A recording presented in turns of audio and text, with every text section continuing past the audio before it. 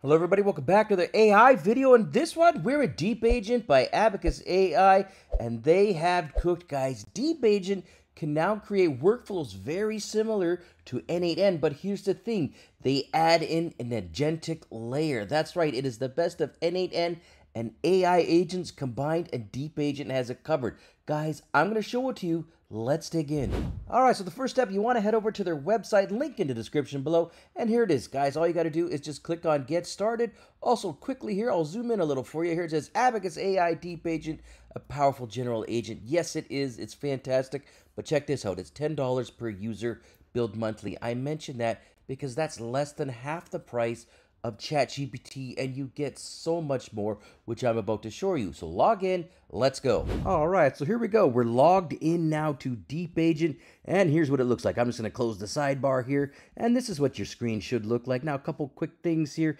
Inside DeepAgent, you've got some pre-activated or pre-built, I won't say templates, they're more like suggestions, long prompts that you could click on, and you can do all of these cool things. Stripe integrated websites, RAG chatbots. I mean, we're talking live funding news, blockchain, PowerPoint presentations. I mean, go through them. They're all here. They are all fantastic. Also, keep in mind, you can use those as idea generators. So, you take the prompt, you change it up a little bit. But for this one, let's go ahead and cook up our own stuff here. So I'm just going to go ahead and copy in this long prompt, because what I want to show you is the workflow, and we're going to break it down into separate steps. Now, before I talk to you about this prompt, I'm going to go to another tab here up here at the top left, and I'm going to show you what we got here. So on the left side, you'll see here that I pumped in that prompt, but on the right side, this is where I want to show you here. This is where the automation, this is where the n8n type style, the nodes come in. So if I just zoom in here, take a look at that here. You'll see here I can move everything around. I can scroll. I can just kind of pull this to the side, and you'll see all the way, all the nodes here are labeled. You can adjust them as you see fit, as I'm doing here. And also, let's go to the right a little bit more. There we go. Let's zoom out a bit here. All the way over here to the right side, and also node configuration. So if you wanted to select one, like let's go ahead and select this one here. I don't know, let's take that one. Node configuration. There it is, guys. So you can create a Google Sheet. You can do all sorts of crazy things. You get the source code. You can manage the inputs and outputs, and you can even do a lot more than that. So there you go. That's just a quick look at what we're going to do here. But let's start from scratch here. So here we go. We've got a prompt. We have entered it into DeepAgent. I'm going to hit the go button, then I'm going to talk to you about it while it processes its thing. All right, so here we are, guys. Now I've got a nice prompt in here, so I'm going to hit the go button. But while it cooks, think about this. DeepAgent can create workflows very similar to n8n, but like I said, it has that agentic layer. That's what separates DeepAgent from other AI agents, from other apps out there. It's crazy. And if you've used n8n, you know the value of a visual workflow builder. Triggers, nodes, branching logic, retries and integrations, all those things, guys. It's all doable here. This is a powerful mental model, and it has automation as a graph. So with that said, keep that in the back of your head. Now, again, I hit the go button, and before it goes any further, you'll see here that it needs to do a few clarifications. It's keeping the human in the loop, so to speak. So let's go ahead and answer the questions here. So knowledge base PDF. Do you have a specific PDF file that should be used as the knowledge base? I'm going to say no, and I'm just going to go one no. But again, if you have one, you can attach it.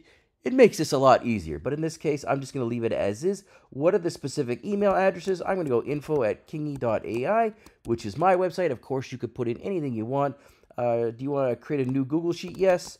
And let's just see what the next question is. Sender email, curtis@kingy.ai. And then for the fifth question, I don't know, what would you like to name this workflow? Let's call it automation, something like that. Again, go nuts, add in anything you want. And if you don't have any answers, you can just say you choose. So keep that in the back of your head. You can just go ahead and say, hey, you pick for me. But here it is. While it cooks, here's what the prompt is. Let's go and zoom in a bit here. It says create a workflow in separate steps. Very important. This creates it in multiple steps. If you think about an AI agent, a lot of the issues with AI agents at the beginning was just trying to do everything all at once, and if something goes wrong, well, the whole thing goes to heck. Well, in this case, you can do it in separate steps. Let's look at the steps.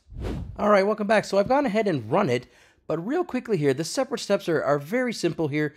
First off, it collects customer names, emails, and questions.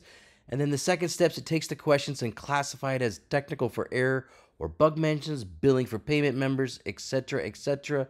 And it even goes ahead and determines if it was an urgent, an ASAP, or an emergency. The third step is it takes the questions and searches the knowledge base PDF. Of course, we let it create its own PDF. We did not attach one, but you can do that if you wish. The fourth step takes the search results and generate a friendly numbered response. Then it calculates a confidence score, and then it checks if the confidence score is below 70% or if it's urgent. So these are all multiple steps, and again, part of what I would call an agentic AI workflow. It's pretty wild. Oh, and the seventh step is it adds a row to a new Google Sheet, which I'll show you in here, and then it sends an email to the appropriate team when required. I mean, crazy stuff. And then finally, guys, sorry, of course, it displays the response. So there we go. I'll just go down here. Now look at this here. It says, I'm creating the smart automation workflow with all the specified steps, including Gmail, Google Sheets integrations, etc., etc. I gave it access to my Google Drive. It asked me to authenticate it. And then here we go. It executes the code. You can go through it all the way. You can also click this copy button. So if there's any code, if you want to take the code as is, maybe you want to put it into your IDE of choice and make some changes to it or adjust it, feel free to do that. Go ahead. We'll just go down a little further here. Here is all the code. And then, of course, if you want to dig in further, it goes ahead and even shows you the questions like, hey, I'm getting an error message when I'm trying to log in. What should I do? Here's the answer. First, clear your browser cache and cookies. I mean, standard stuff here, guys, but just to be able to see it explicated like this, pretty cool stuff. Now, it did a ton of things, so I'm just going to go ahead and skip here to the bottom. But just know here that this is fully transparent as well. So, I mean, you can go ahead and copy it. You can dig in and take a look. So if something's wrong, you can type in here any updates or changes. I mean, change this from Python to React. I mean, you could just go ahead and type in things with natural language and make changes here. And then all the way down here, you could see it executed the workflow.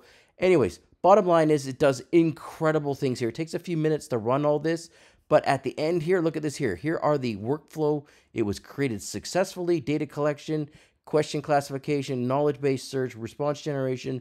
All the workflow steps that we asked for in our long prompt are done here on the right side. Let's go over here.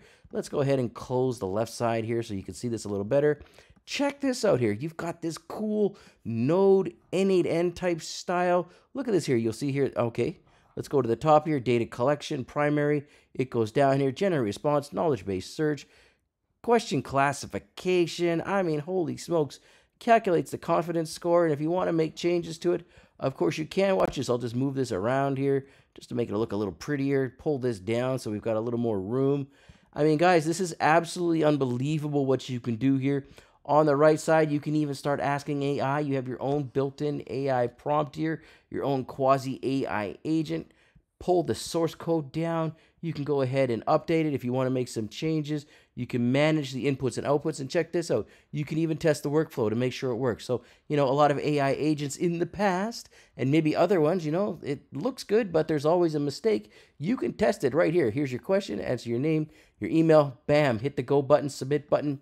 And it's done. So guys, I mean, what else can I say? It is in DeepAgent. DeepAgent is amazing, guys. I use it for so many different things. It's worth a look. Click the link. Let me know what you think in the comments below. Thanks for watching.